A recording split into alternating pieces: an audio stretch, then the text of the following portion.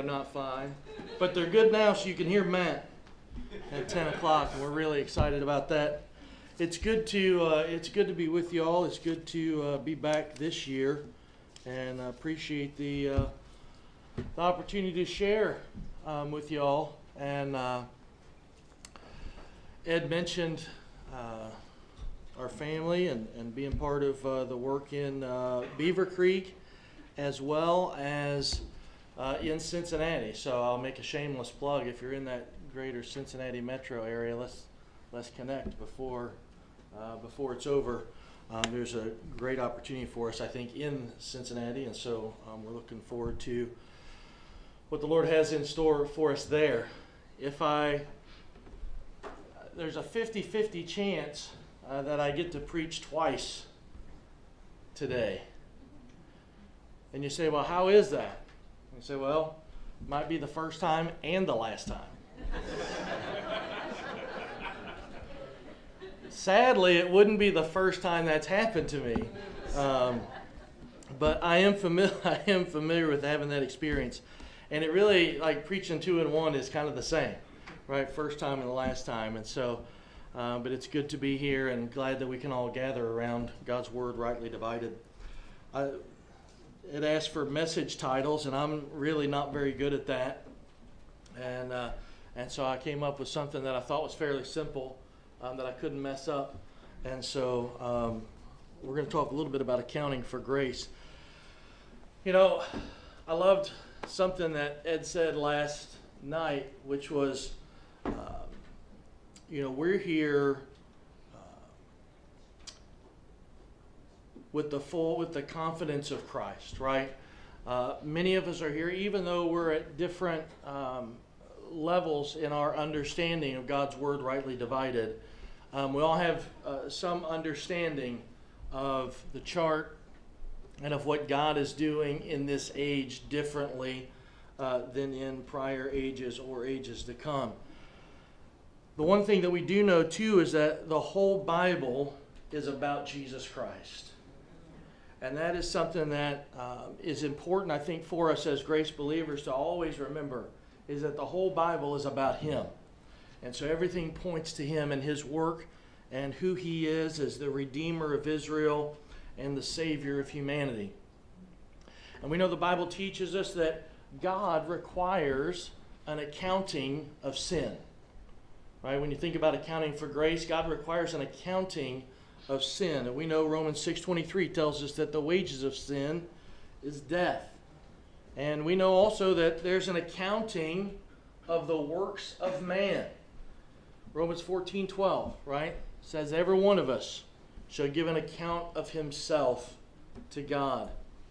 And we're also taught there's a judgment to come, right? John chapter 9 and verse 39. Jesus said, "For judgment I am come into this world."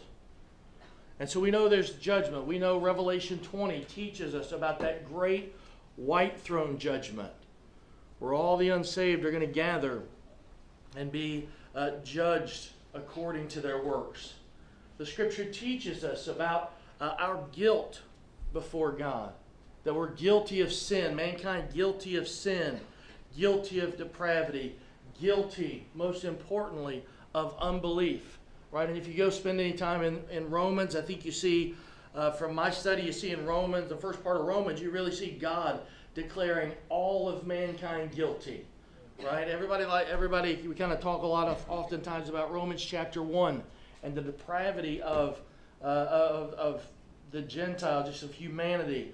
And then Romans chapter 2, Paul declares the Jew guilty before God. And then in Romans chapter 3, verse 19, declares the whole world guilty before God.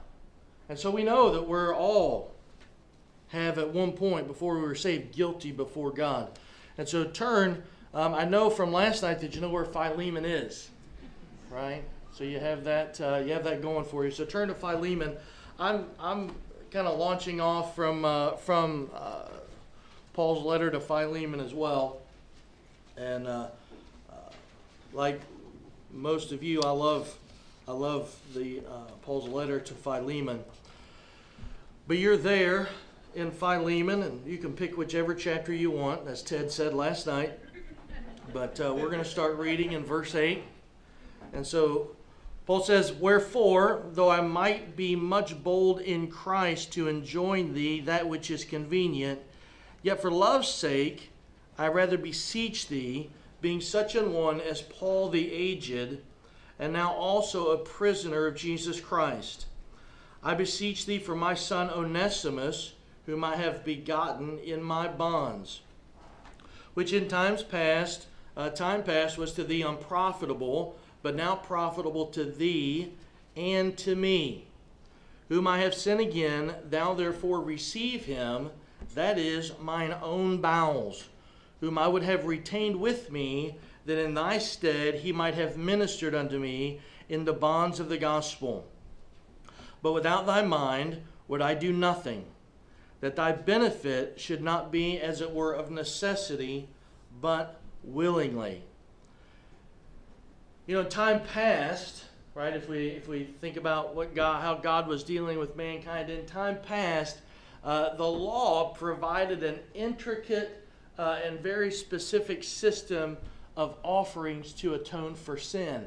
And if you don't understand how all that works, you can spend as much or as little time as you want learning about that. And you find out, like if you do any study back in the Old Testament, that like even in Leviticus 4, there is instruction for how to atone for sins committed in ignorance, right? And so whether you did it on purpose, whether you did it ignorantly, obviously we all know that there was the whole economic component to that, like depending on your economic status, what kind of offering it was that you presented. But the Jews back there in that age had to give an account of their actions and atone for their sin. And so they had to come before the priest, and they had to say, hey, based on what I've done, the penalty or the atonement is prescribed, and then I've got to go do what that is. And so based on my economic status, I might have to bring a lamb, I might have to bring some turtle doves, I might have to bring just whatever I can find out and about in the field, if you will. And so there were lots of very prescriptive things that folks have had to do to give an account of their life. And we see that continue. Turn with me, if you will, to Matthew chapter 25. Matthew chapter 25.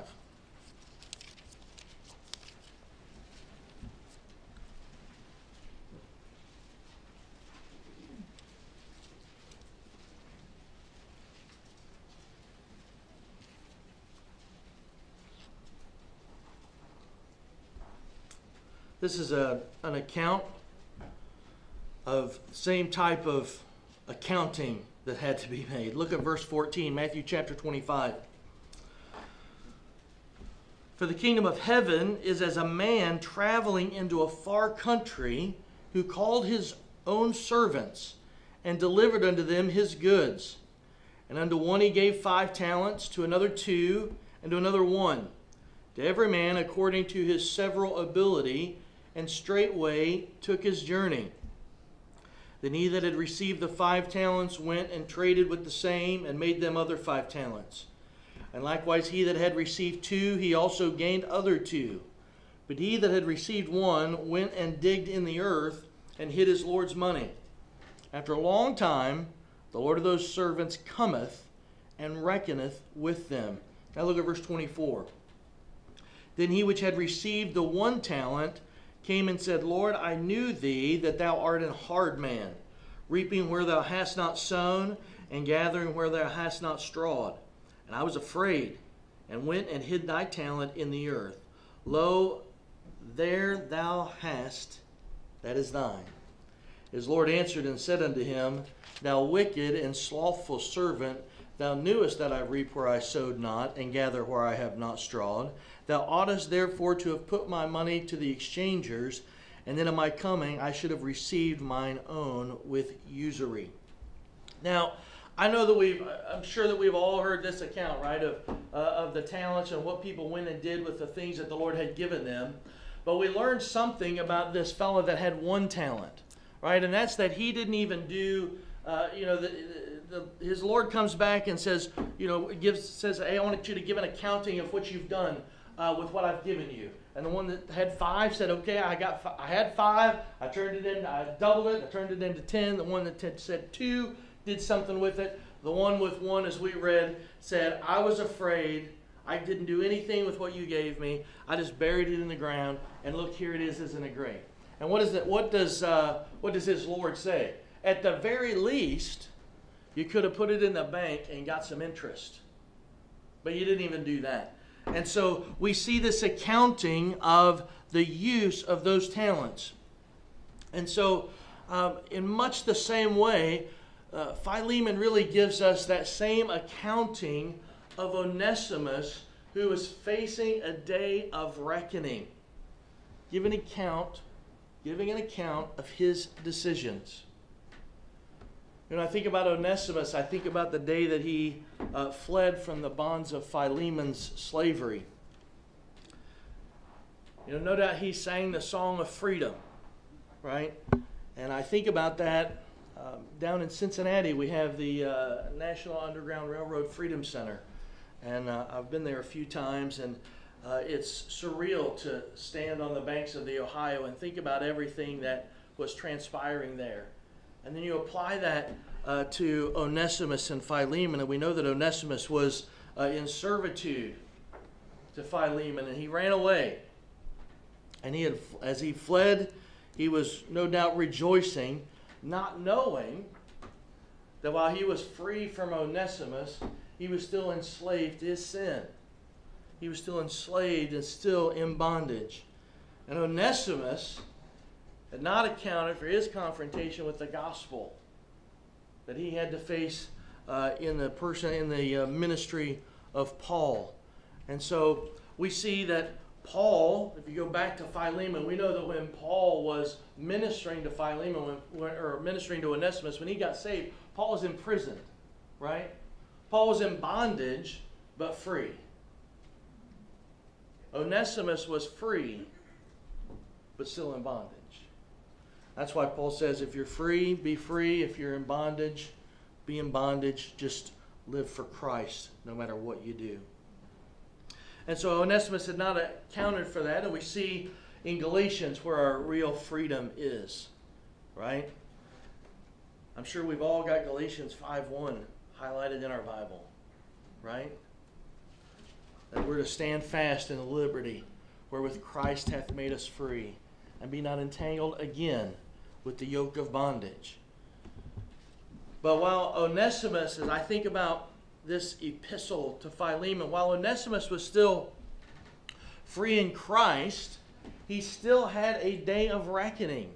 He still had to give an account of his escape.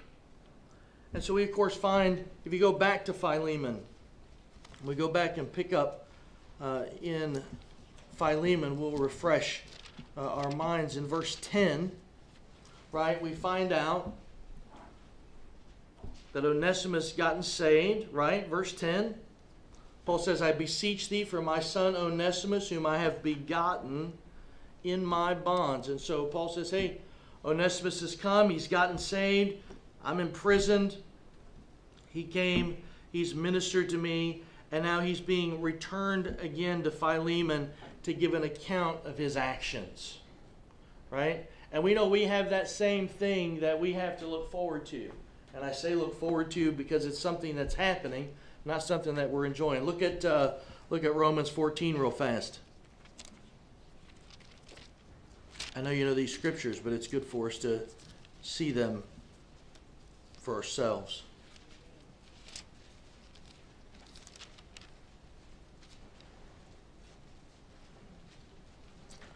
Romans chapter 14, right? Look at verse 11.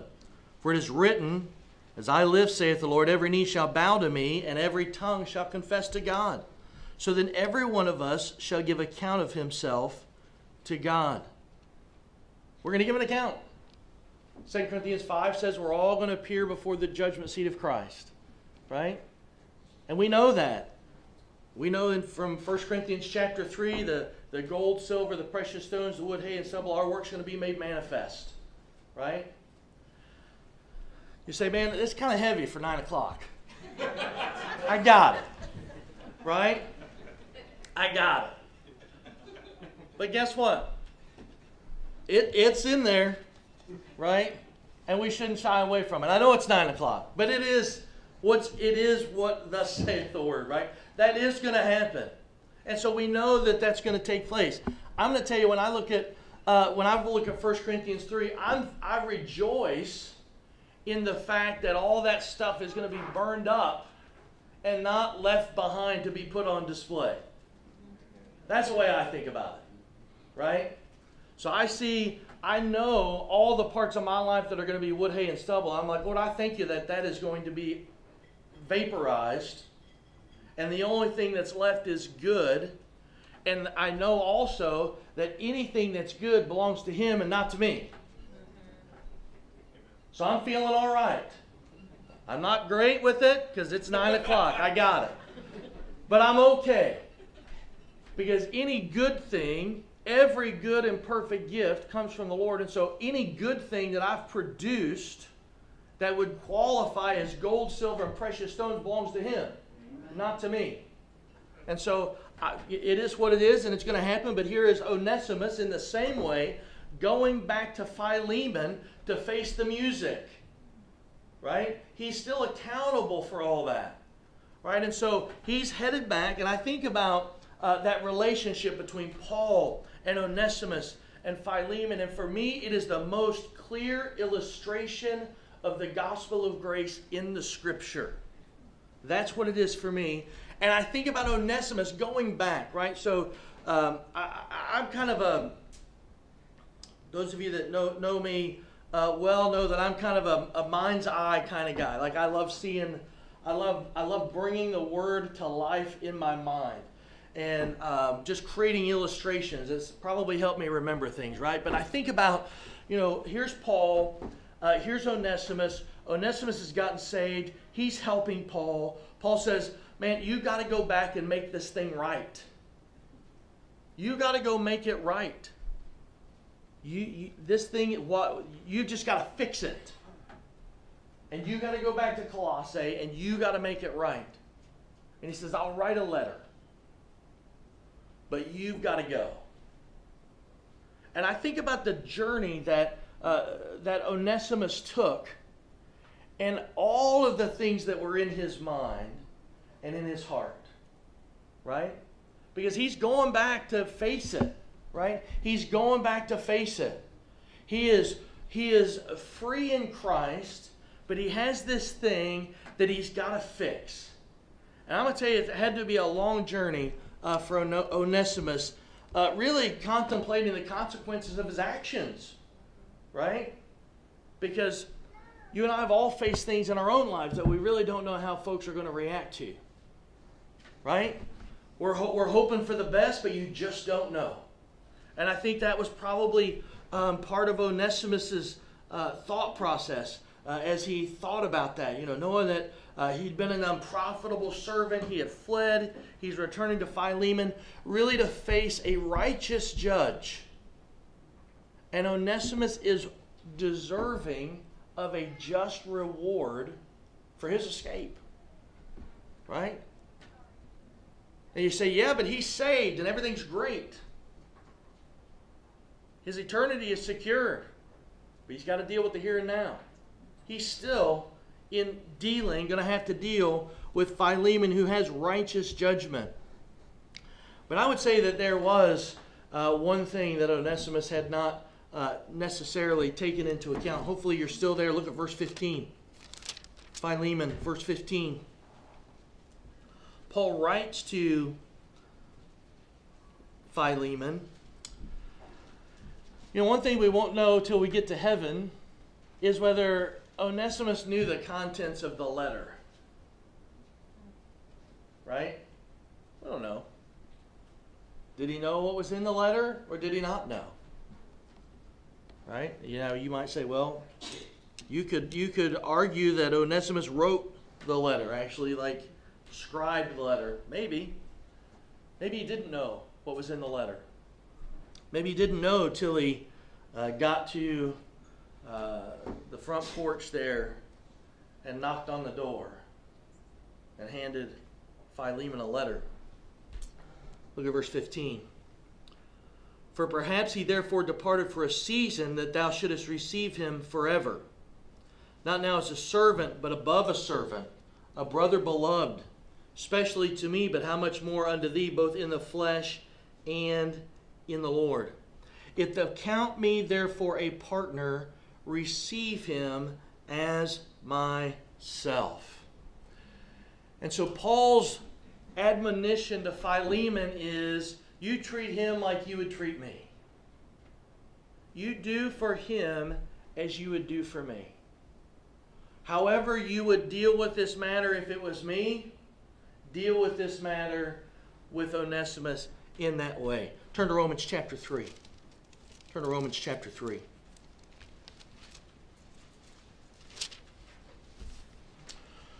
I mentioned a moment ago that for me, the epistle of Philemon is the clearest picture of God's grace and the gospel of grace in action for me.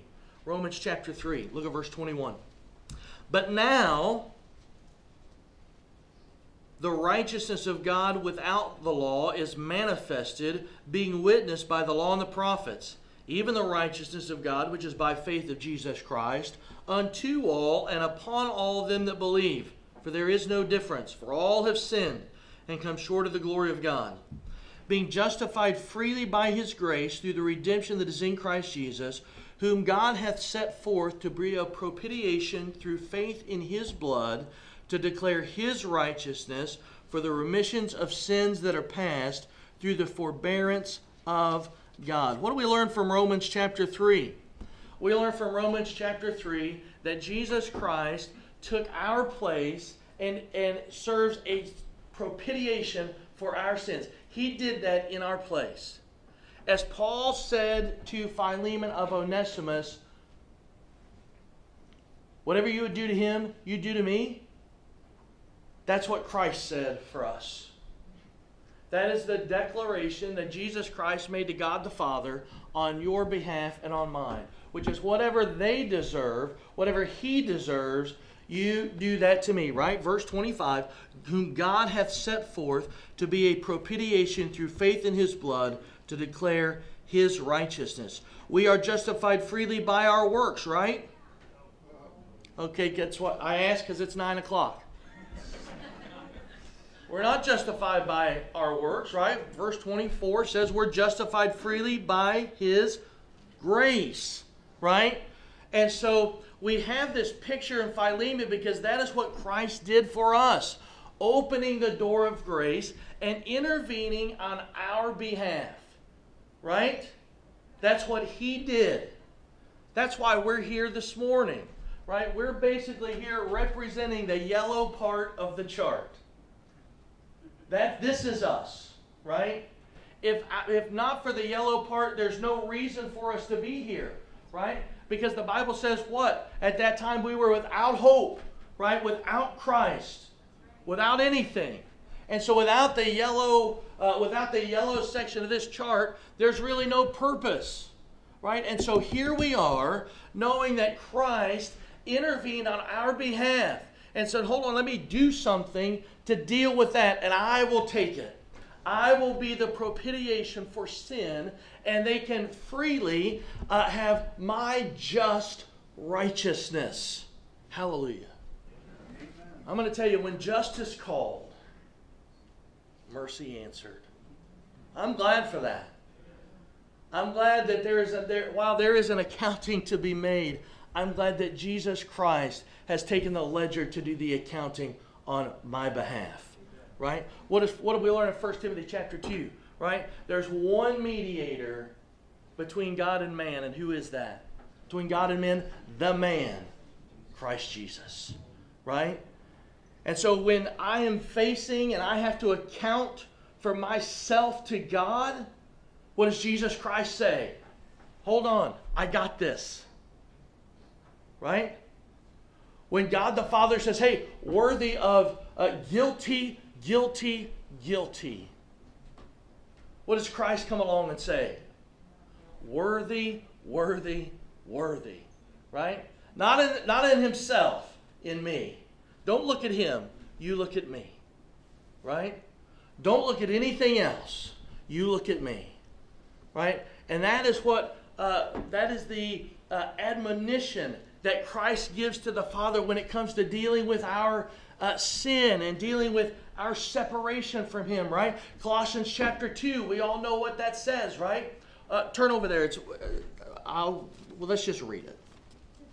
I'll get rambling here in a minute, and I'll mess it up. So let's just read it so you don't think that I got something going on up here that I shouldn't. It is 9 o'clock. Colossians chapter 2.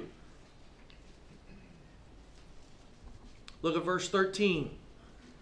And you being dead in your sins and the uncircumcision of your flesh hath he quickened together with him, having forgiven you all trespasses. Doing what? Verse 14. Blotting out the handwriting of ordinances that was against us, which was contrary to us, and took it out of the way, nailing it to his cross, right? And so what did Christ do? Took everything that was on the ledger against me, took it out of the way, right? Now, I would tell you that as far as I'm concerned, verse 14 references the law, right? That was the handwriting of ordinances that was against us. But you know what he did? He took it out of the way. And how do we know sin? Because of the law, right? And so he took everything that was wrong with me and took it out of the way. Because we wouldn't know it was wrong if we didn't have the law to tell us, right? And so here we are, knowing we're guilty before God, and Jesus Christ says, hey, I'm going to take care of that. I'm going to take it out of the way, right? I'm going to nail it to my cross, and I will take care of it. That's why Romans 5 says what? Christ died for us. Hallelujah, right? Why? When? When we got good enough? When we got deserving? When we came back and said, here's what I've done with the talent that you've given me. I've gone from 5 and I've multiplied it to 10. Is that when he died for us? No, we know what the scripture says. While we were yet without strength, right? While we were yet sinners, Christ died for us. And thanks be unto God that he died for us, knowing what he was doing right here. Knowing he was going to open a door for us as nothing, right? Gentile people, that he was going to do for us something that he had not done for anybody else, which was say, whosoever will may come, right? All the trouble, all those things that I find myself guilty before God, and he says, I will take care of it, right? As Onesimus stood there on Philemon's doorstep with Paul's letter and says, here's the letter. Right? I think about Philemon seeing Onesimus, and what was his reaction? What was his reaction? I think about what my reaction would be. Right? Would I be rejoicing that he's returned? Or would I be like, let's go? Because don't presume that Philemon knows that Onesimus has found Paul and's gotten saved. Right? Maybe. But what if he didn't? What if he just knows that here's Onesimus that's shown back up on his doorstep, having run away? Right? And Onesimus hands Philemon that letter and says, this is from Paul. And he begins to read that letter. My son, begotten in my bonds, if he oweth thee aught, whatever it is, you treat him like you treat me. Was he enraged when he saw him? And did his heart soften as he read this epistle from Paul? Or was he in a different set of circumstances? How did he really react? I think about the Father's reaction to me. Right? In much the same way. He's not even looking my way without Jesus Christ. And so here we are standing on the doorstep of heaven, right? Unworthy, undeserving, unqualified. Jesus Christ says what? I got this. He's with me. Whatever, if he oweth thee aught, he's with me. Whatever it is, he's with me. We have Christ to make an accounting for us so that we can declare his goodness and grace. Right? We have liberty in Christ because of what he did. That says, you know what? When I get down to the end, whatever, there's not going to be any fancy accounting practices to clean up my mess. Right? There's no fuzzy math that's going to take care of me. I've got a clean slate because of Jesus Christ. Turn with me, if you will, to 1 Corinthians chapter 14. 1 Corinthians chapter 14.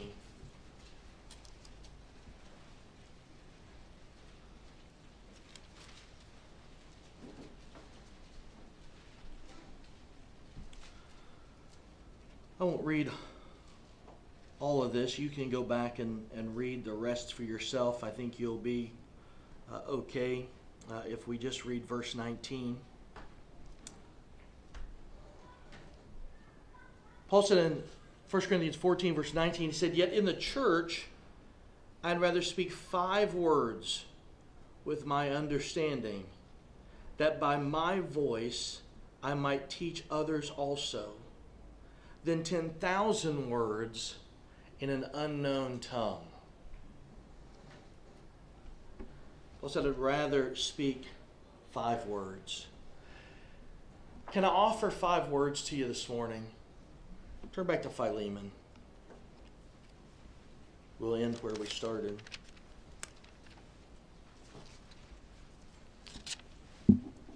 Let me offer you 5 words. Look with me at verse 18. "If he hath wronged thee, or oweth thee aught, put that on mine account." If you can only get 5 words this morning, if you only get 5 words this weekend with understanding, may it be that you hear Jesus Christ declare to God the Father on your behalf, "Put that on mine account." Just 5 words with understanding will make all the difference. You know, Brother Ed last night talked about a fellow that said, "I hope I'm going to heaven." And we know this morning that the Lord wants us to have the full assurance of faith. Not hoping, not thinking, not wondering, but knowing beyond the shadow of a doubt that we're saved and that heaven's going to be our eternal home. And he wants us to understand that everything to be reconciled to God the Father to allow me to go to heaven is to be put on the account of Jesus Christ.